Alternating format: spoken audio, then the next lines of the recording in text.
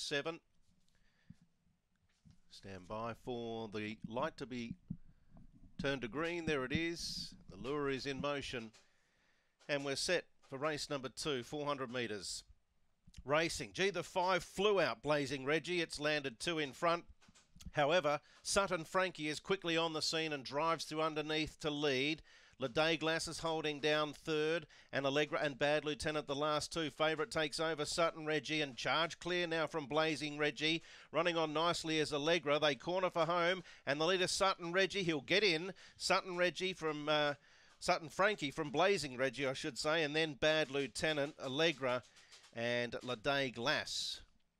So a bit of scrimmaging around the home turn for the Miners, but Sutton Frankie gets into score from 5 Blazing Reggie, who's got great pace early.